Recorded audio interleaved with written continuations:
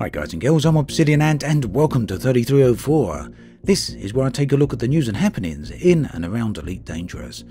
In this video, we look at new information for the upcoming changes to exploration. The Thargoid Cyclops is being taken down solo by Sidewinders, and a player has put together a very good alternative to the removal of Insta-Scan for exploration.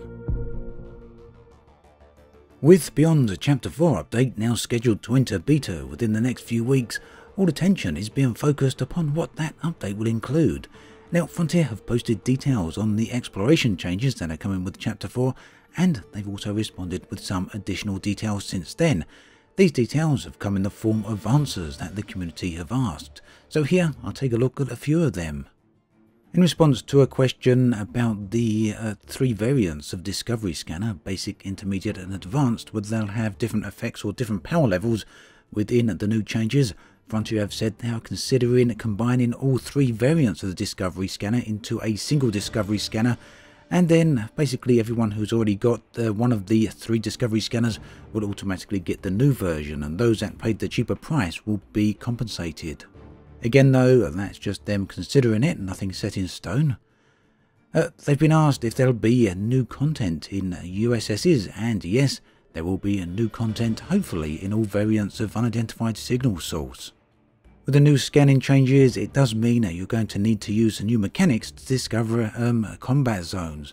The same will apply to all unidentified signal sources as well, and it seems, or the implication is, that this will apply to just about anything else as well.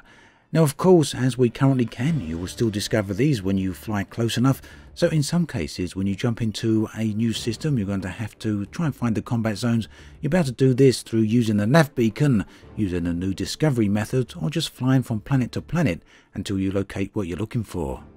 The new planetary surface mapping feature will reveal to you the exact location of persistent points of interest. Those points of interest that are not persistent, such as Frontier gave the example of a collection of skimmers, those will not be locatable by the new surface scan. I don't know how you'll find those, but I guess they'll spawn in much the same way as they do right now. Frontier are currently not going to combine different scanners, so there won't be a scanner rack. This was something they bandied about a little while ago, but apparently that's not going to happen. Points of interest will be targetable once scanned, so you're about to target these from in orbit and then fly down directly to them. The question of credits has come up for the new system. Will it be more credits or less? Well, it turns out that it should be a higher amount of credits for roughly the same amount of time and effort.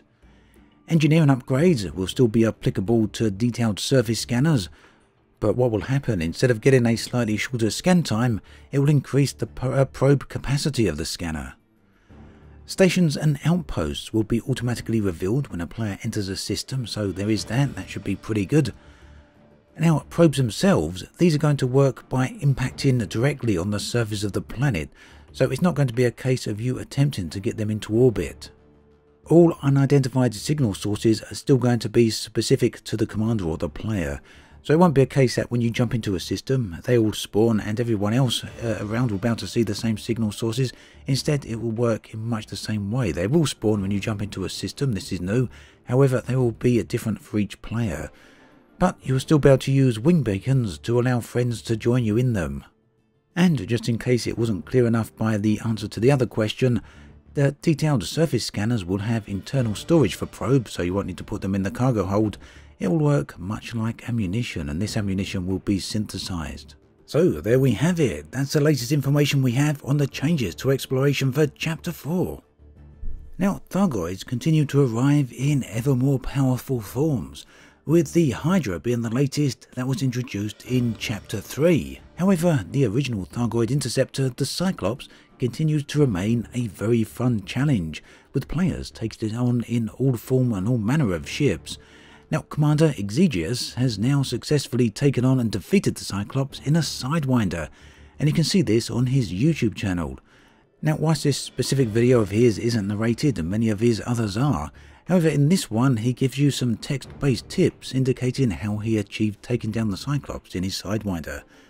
So for those of you that may or not have heard of Exigeous before, he has a long list of extremely well-produced YouTube videos, and these are well worth checking out. I've linked the Sidewinder Thargoid video below, and I've also linked his YouTube channel, do go take a look. The exploration overhaul coming in the next update is without a doubt going to dramatically change the nature of exploring within Elite Dangerous. Now, on the one hand, this is a great thing, because exploration, at least in the sense of discovering planets, has almost zero gameplay associated with it. On the other hand, however, not everyone is happy about the change. There's a concern that some of the gameplay changes will make the discovery of planets far more time consuming, and this will impact a number of different play styles, including casual exploration and including people who like to look for unique planets and interesting looking sites. Now, the reason people wonder about this is highlighted by the changes to the Discovery Scanner, which currently, upon initial activation when you jump into a system, reveals all planets within that single star system. Now, it's a concern that, for now at least, which may be a mistaken concern as we don't know too many details about the way it's going to work, but apparently, the way the changes have been presented at least, is that the Discovery Scanner will highlight emissions rather than planets. So some feel that the emissions will be enough to get a quick reveal of what's going on inside a system, whilst others feel that this will likely obscure what's in a system. Now, forum user StuartGT has put in an excellent proposal together for this situation, and it's one that could possibly please both sides. Whilst for now, though it's true we still really have no idea about how Frontier's final mechanics will actually play out, this proposal is certainly still worth taking a look at.